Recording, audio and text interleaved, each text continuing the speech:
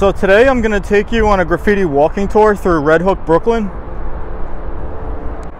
It was sort of like a no man's land for a long period of time, up until the past like less than 5 years. They leveled everything that was somewhat interesting. I mean, what I'm going to show you in this video is literally all that's left. I mean, feel free to correct me if I missed something that would have been cool to show in the video, but I'm just showing what I know and what I saw. So yeah, I'm gonna also share a story about the Red Hook grain terminal. I'll throw in some old footage of that.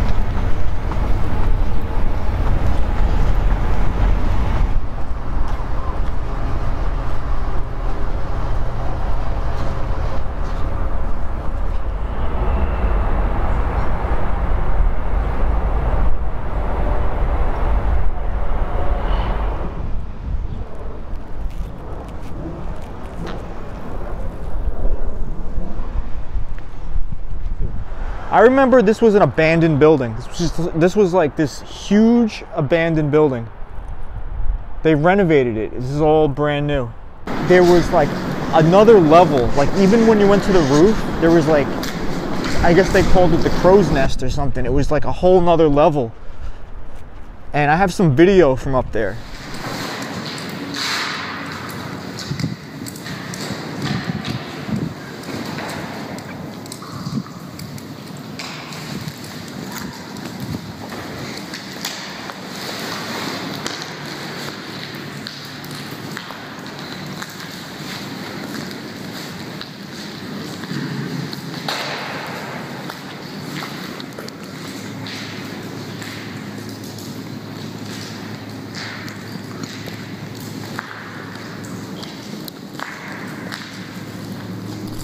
The fact alone that like how does anyone even find a spot like this to paint? I mean, there's nothing in the building anymore. It's been completely gutted and stripped and renovated, but it was just like this crazy experience climbing that ladder, and seeing this like these amazing pieces.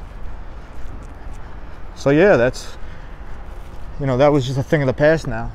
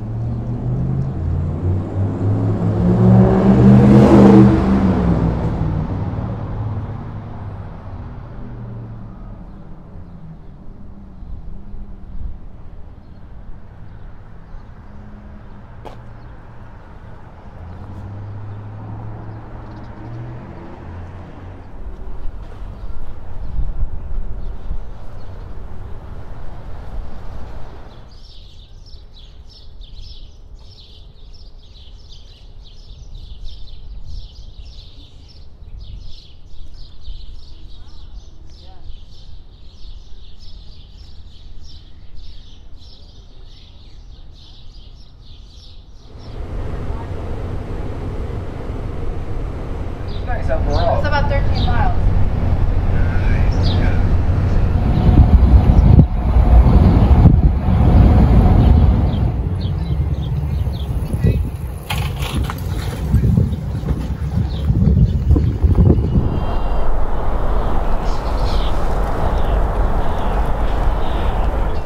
I have some video clips from about 7 years ago, from when I was a little more adventurous, and it's definitely a pretty interesting spot to explore. I don't recommend it present day. It's just it's not a good idea. But I'll try to throw in some old clips from about 7 years ago.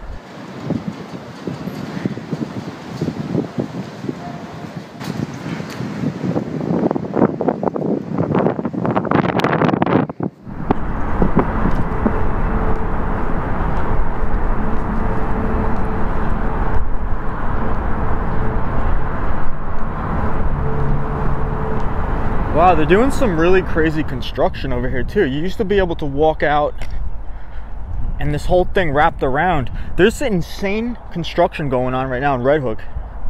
Like every massive lot is just demolished. There's two of these fields that are just completely overgrown.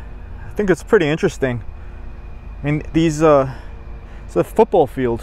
I remember when these were, I think there was a soccer field and the other field and a baseball field. They just let them overgrow, and I don't know what they're doing with it.